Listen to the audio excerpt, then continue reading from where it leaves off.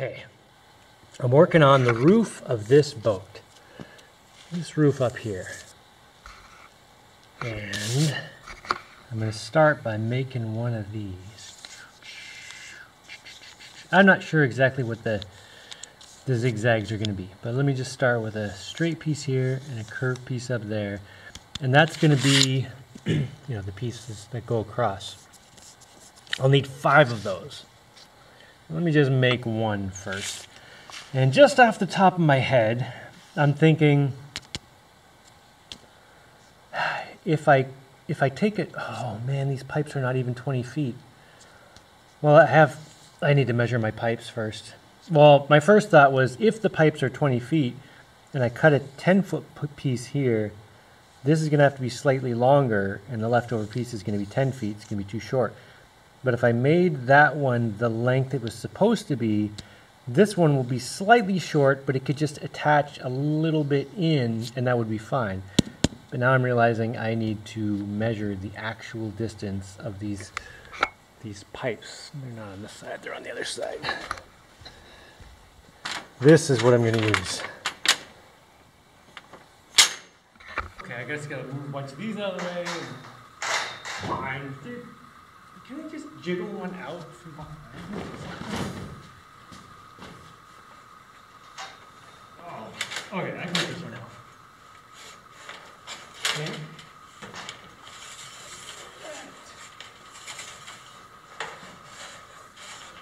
Come on, dude, don't knock over the whole stack.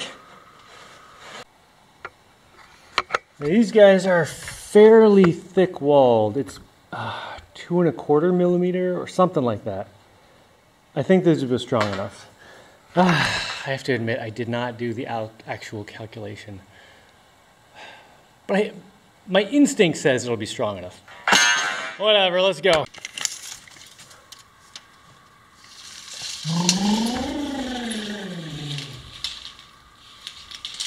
Oh, feet. Okay, I've got 19 feet 3 inches. Okay, and if I just cut the piece, the curved piece at 10 feet, it'll be slightly too short, but that's not going to matter, because if I have to make the sheet metal overhang by, like, you know, that much, it's totally not going to matter.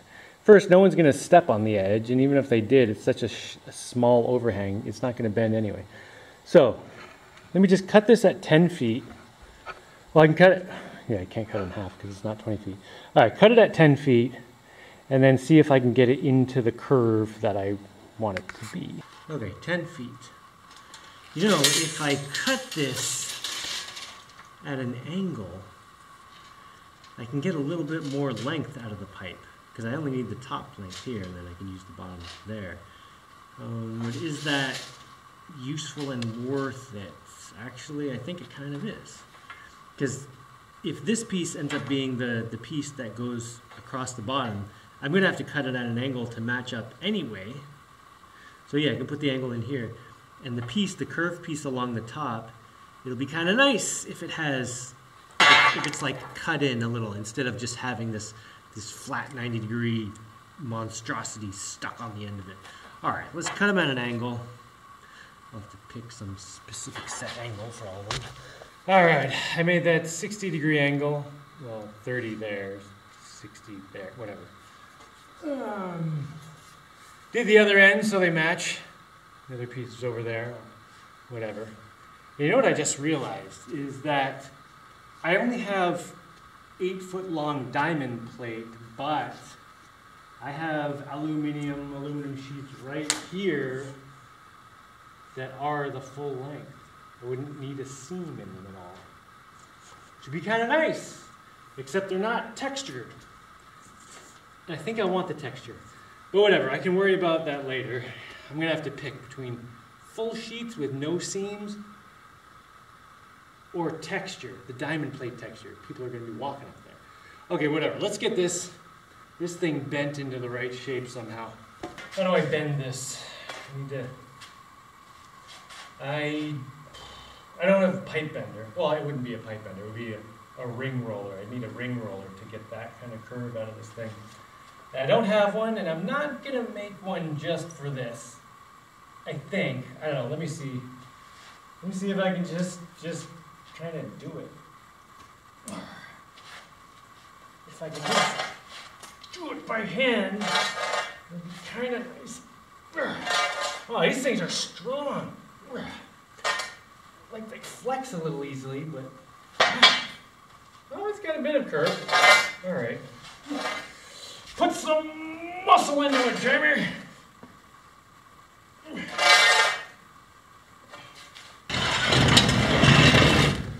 Oh, I think my metal forming table may be the tool for the job. I take this, lay it across those things, maybe a nice whack with a hammer can get a bit of curve, and then keep moving and whacking. All right, after trying various tactics, this seems to be doing it best.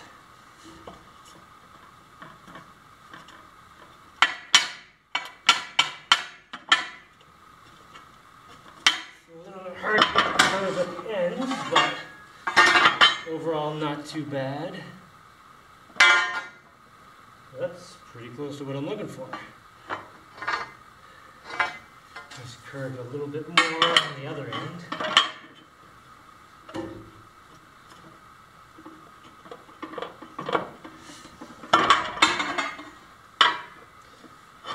Alright, now I have to, yeah, that's about what I'm looking for.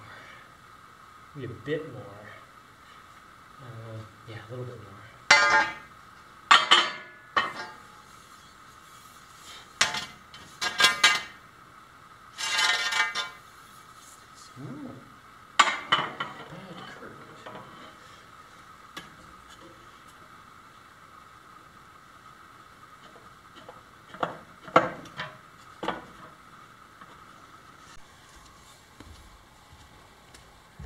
Took a bit of fine-tuning with my hammer.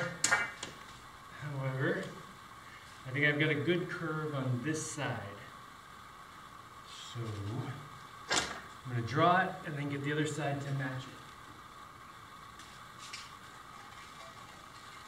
it. I don't know where the halfway point is. You know, let's just draw. I'm going to draw a dotted line for what I've got right now on this side.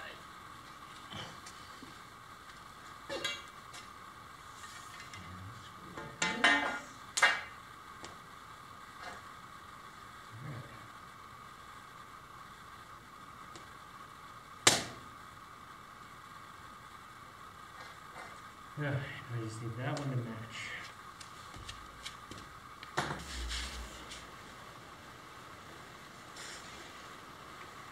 Okay.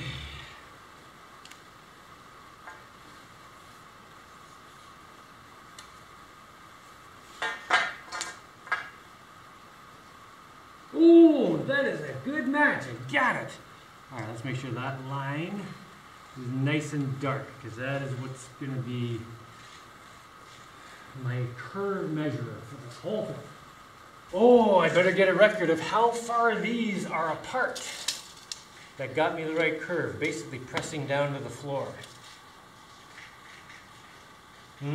42 and a half, 43, well, I don't know.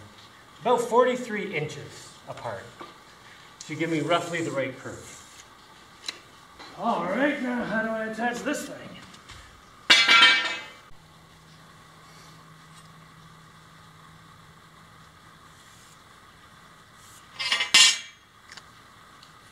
All right, circular saw. Oh, look at that. Beautiful.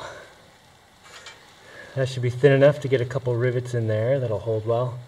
And then, I don't know, should I put something across here? I don't know. Got a couple rivets in here and two down at the other end. And now I'm gonna put a bolt right there to help hold this a little better. And the hole here is big enough that the screw can fit in easily, or the bolt. But up there I have smaller holes, and I'm going to tap them, give them threads so the bolt can screw right into up there. Because it would be unpleasant to try to get a nut all the way up there.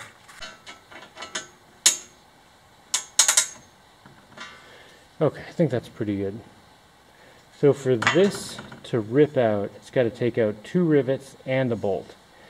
And I can relieve some of the pressure in here somewhere too, because I was pressing on this a little bit, and it is so solid, rigid. I'm not gonna have to have so many, zigzags up and down. I'm thinking just like one over here and one over there. And I'll put them at an angle like this so that when there's weight on the top, it'll keep the top pushed in toward the middle as opposed to pushing out. Because the force that's going to happen at the ends when weight is on top of here is that it's going to push this down and push the ends out.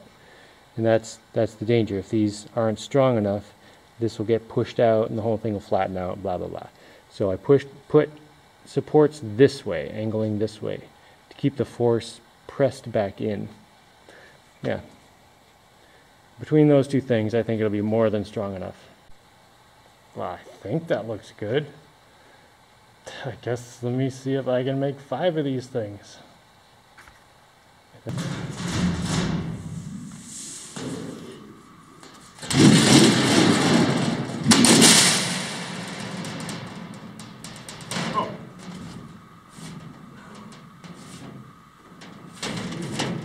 Might be able to stand on that if it's down pretty well.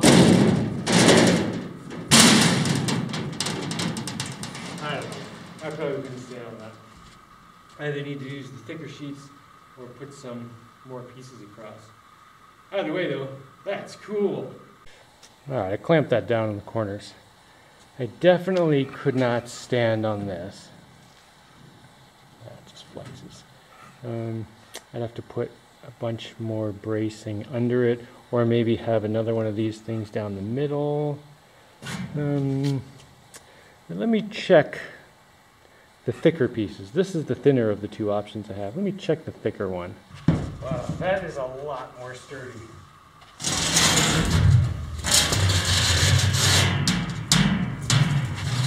Yeah, definitely heavier.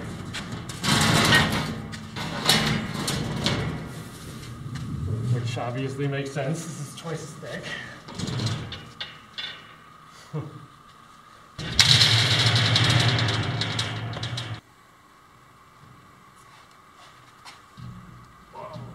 I think I might actually be able to stand on that. Yeah. Still a bit of flex.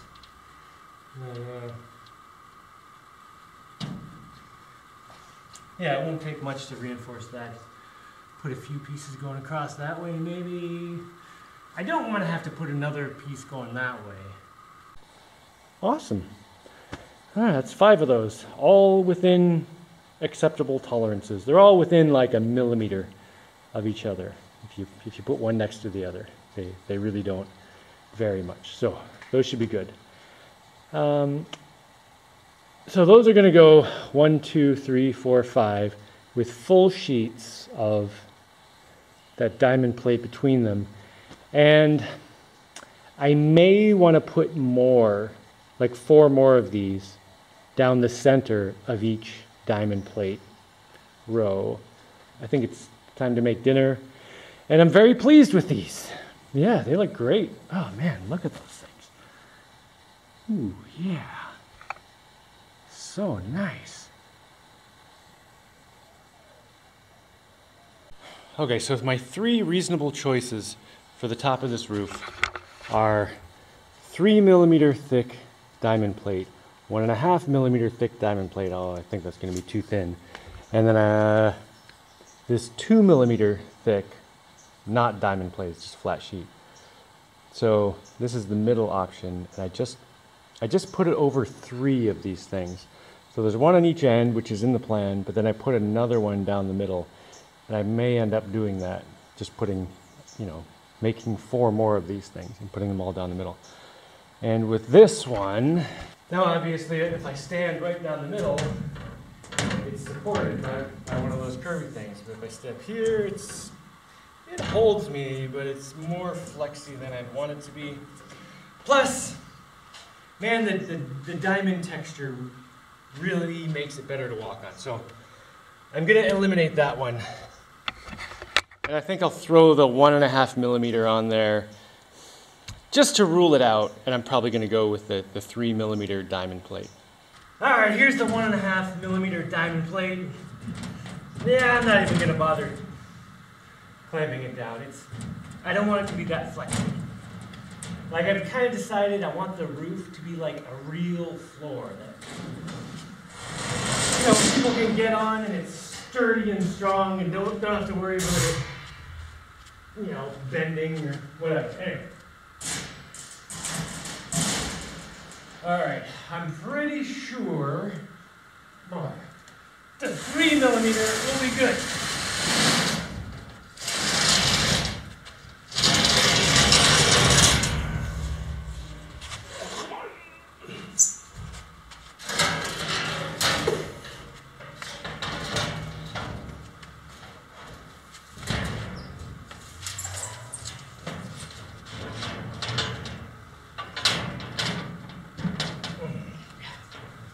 Let me just clamp it down.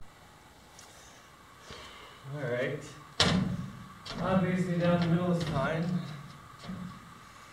That's pretty good. It does still flex more than I want it to though. Like, it's not that much better than the 2mm. Except for the diamond texture is obviously way better. So maybe I do need to put supports going this way, too. And then I won't have such big areas where this can flex in. Oh, on a super positive note, these things are supported at this end, and then they only touch on the floor way down there. So there's nothing holding them up in the middle. And those are supporting me no problem, piece of cake. Even without any zigzaggies through them. So I can put support there and at the end, and it will span the entire 10 feet, 3 meters, and I can stand in the middle. And there isn't going to be anything heavier up here than me.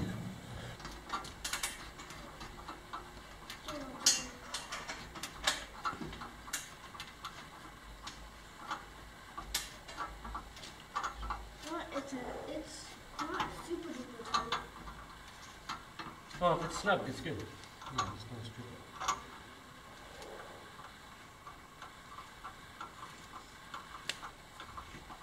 This one is the last one.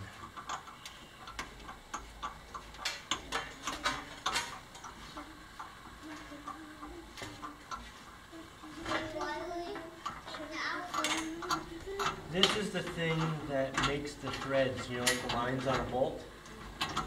So that the bolt will fit into those holes and screw them like it screws into a nut. And the electrician's just doing the bolts.